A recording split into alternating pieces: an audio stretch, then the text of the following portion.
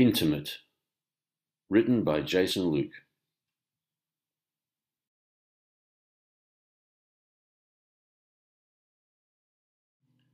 Let's talk about sex, you and I. Or more accurately, let's talk about sex and seduction. I mean, that's why you invited me into your home after all, isn't it? Apparently, I'm a guy who has some kind of reputation for telling erotic stories that engage the senses and imagination, and right now you're in the mood to listen to me. So let's have the conversation, just you and me. We'll spend an intimate evening together, alone in our own little world where only you and I exist for the next few hours. We'll talk about sex, intimacy, erotica, and all those things that go together to create a sense of arousal. And we'll be honest with each other. You see, the attraction here is mutual. You've invited me into your home because you want to be aroused, but I've come here because you fascinate me. I mean that. I want to know what you think and how you feel. I want to watch your face while I talk and read the subtle changes of your expression. I want to see the way your eyes change when I share my stories and remember where your breathing quickens. I want to know you and what turns you on. It's important to me, very important, because the art of seducing a woman is all about being able to read the signs, and as a writer of erotica, I need to know women in order to touch them, inspire them, and stimulate them. Will you help me? I'll tell you my stories, and all you need to do is relax and listen. I know you don't need to hear what I have to say. I'm the one who needs to talk, because I have a lot of stories to share and I feel I can talk to you. We have that type of connection, the kind of relationship that's personal, but not so intimate that it will ever become awkward. I can talk to you, and you can be yourself. That's how this works.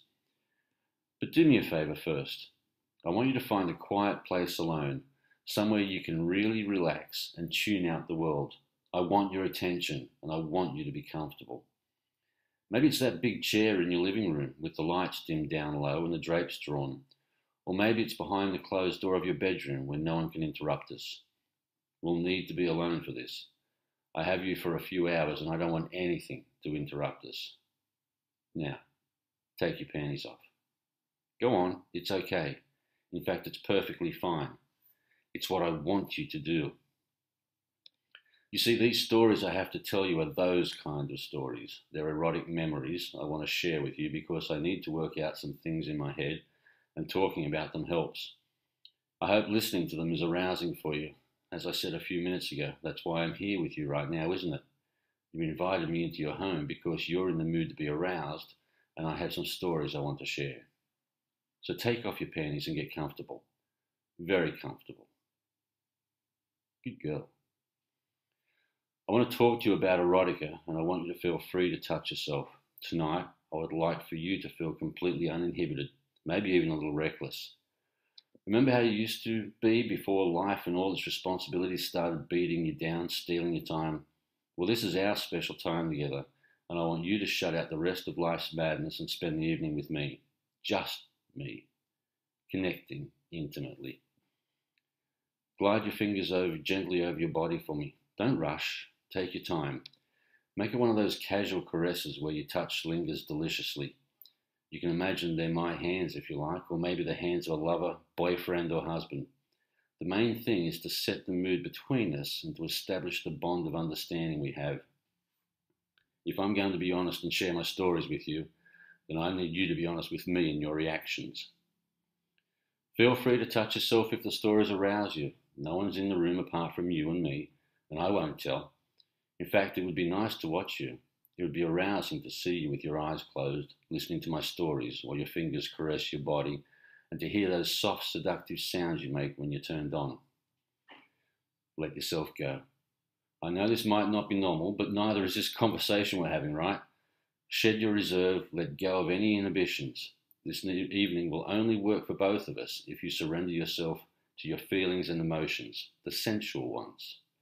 Let yourself be taken away and forget about feeling awkward. I don't want to see the woman you show the rest of the world. I want to see the real you, that private erotic piece of your soul that you keep secret. Show me that woman tonight, the real you. Let your hair down and be yourself. Really, take a deep breath and let it all go. I want to spend an hour or two alone with you in the intimate darkness, and I want you to be a woman. That's what you want too, right? You want to feel like you're a woman for a few hours, not a mum, not a sister or a wife. You want something secret and sexy that's yours alone, a private fantasy place you can escape to in your mind where the rest of the world falls away and it's just you and me talking. I'm not going to raise my voice. This isn't some kind of theatre performance that relies on stage effects or lighting. This is raw and it's real. And it's intimate. Just you and me. Tonight I'll whisper to you. I'll talk like it's just you and me alone together, speaking in the hushed tones that lovers do, if you like. And I'll be patient. I'm in no hurry. I'm grateful for your time you can give me, and I want to spend this time alone with you. Together, we can pass a few pleasant hours in each other's company, and no one need ever know that I was here with you now. I won't tell anyone. Will you? No. Tonight it's just you and me alone, together in your special place with the lights down low and the world left far, far behind. It's like a sexy date, an erotic encounter at a secret location that only you and I know about. Are you relaxed? Are you comfortable? As soon as you're ready, we can begin.